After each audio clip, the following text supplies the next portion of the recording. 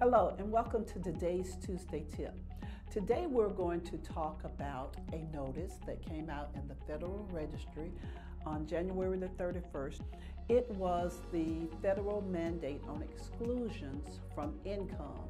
If you have not read it, get your copy because it's going to be beneficial to you to know the exclusions from income as well as the inclusions for income when you get ready to write your policies. Someone wanted to know, how can I find information to help me write my EIV policy? That's where you can find it in the HUD Notice 2023-10, the February the 2nd, 2024 edition, in attachment J3.